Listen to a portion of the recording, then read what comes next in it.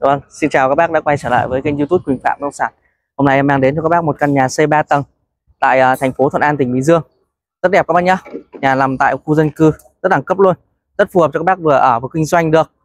Nhà mình tọa lạc tại phường An Phú, thành phố Thuận An, tỉnh Bình Dương. Các bác di chuyển về thành phố Thủ Đức, thành phố Hồ Chí Minh khoảng 13 km các bác nhá. Một vị trí rất đẹp.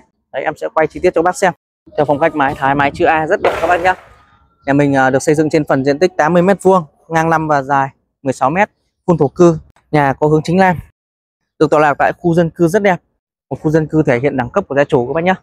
Em sẽ quay một vòng cho các bác tham khảo một khu dân cư đẹp như thế này. Đường nội bộ của nhà mình, đường rộng 13 m, có vỉa hè mỗi bên là 3 m các bác nhé, và lòng đường là 7 m. Ở khu dân cư này các bác di chuyển ra đường Phan Đình Giót, ra đường DT 743 và ra chợ Đông Đô khoảng 300 m thôi các bác nhé, khoảng 300 m thôi. Còn các bác di chuyển về vòng xoay An Phú, ngã 6 An Phú, khu công nghiệp V-Ship 1 khoảng 1,5 km các bác.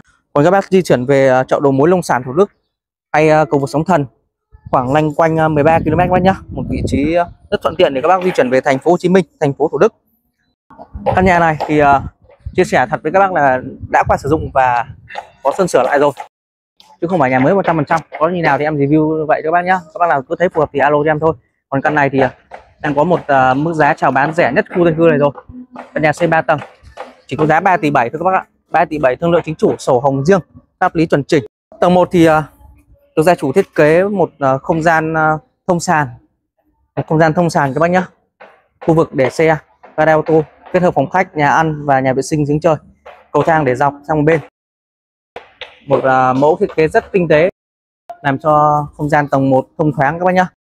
Nhà có vỉa hè 3 m phía trước, với tông màu trắng chủ đạo, cực kỳ sang xịn mịn luôn các bác ạ. Ở trên video của em thì hiện tại đang có một số nội thất cơ bản, thì có như nào thì gia chủ sẽ để lại toàn bộ nội thất như vậy các bác nhá.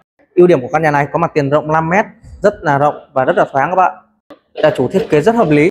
Đây là khu vực nhà ăn của mình, đầy đủ kệ bếp, tủ bếp với tông màu trắng, nhìn rất là xịn. Khu vực giếng trời các bác nhá, và có nhà vệ sinh chung ở đây, lavabo, bồn cầu để phía ngoài, ở bên trong có cây sen thuyền và bồn cầu. Xin mời các bác ngắm lại toàn cảnh ở phía trong nhìn ra ngoài của căn nhà. Vâng, em xin mời các bác di chuyển lên trên tầng 2.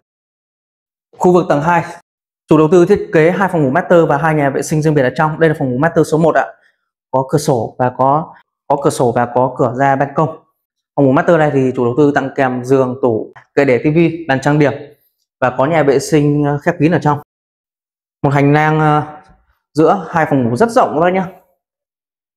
Tiếp theo đây là phòng ngủ master số 2. Phòng ngủ này cũng được tặng kèm nội thất giống phòng ngủ số 1 các bác nhé. Ưu điểm của phòng ngủ này thì có 2 mét hành lang đây, các bác có thể về dựng khung sắt, có thể dựng khung sắt lên để các bác phơi đồ, trồng cây. Phòng ngủ này cũng có nhà vệ sinh khép kín luôn. Nhà mặt tiền ngang 5 là một lợi thế các bác ạ. Gia chủ thiết kế cầu thang dọc sang một bên. Tiếp theo đây là không gian trên tầng 3. Khu vực này để phơi đồ, giặt đồ, có đường đi sẵn máy giặt rồi, và giếng trời và lối hành lang lên trên sân thượng các bác nhá. Đây ạ, đây là phòng thờ rất rộng. Phòng thờ này có thể chuyển đổi thành phòng ngủ các bác nhá. Có ban công ra phía trước, giếng trời, để sáng lấy gió ở giữa cầu thang đây các bác. Một mẫu thiết kế rất ok, rất hợp lý. Đây là nhà vệ sinh chung. Khu vực nhà vệ sinh chung ở trên tầng 3. Tiếp theo đây là phòng ngủ số 3. Phòng ngủ này thì có cửa sổ để sáng lấy gió tự nhiên. Vậy là em đã review nhanh căn nhà 3 tầng tọa lạc tại phường An Phú, thành phố Thuận An, tỉnh Bình Dương. 3,7 tỷ cho căn nhà này, vẫn còn thương lượng. Các bác nào thấy phù hợp thì liên hệ cho em Quỳnh theo số điện thoại ở góc trái màn hình. Em xin chào và hẹn gặp lại các bác ở các video tiếp theo. Em xin chân thành cảm ơn ạ.